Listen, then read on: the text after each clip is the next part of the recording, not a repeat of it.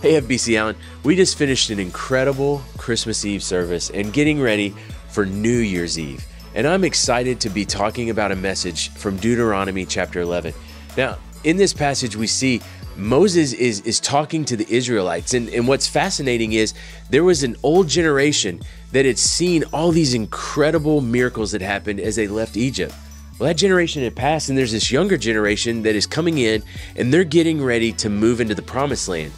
And what he's talking about is the stories of what God has done to allow them to have the faith to be able to move into the promised land, the land that they were promised by God for all these generations.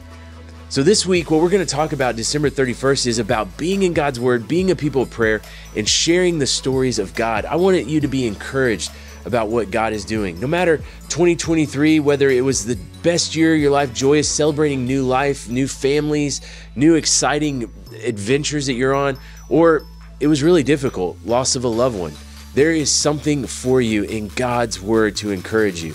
And we're looking forward to 2024 because we know God has big plans.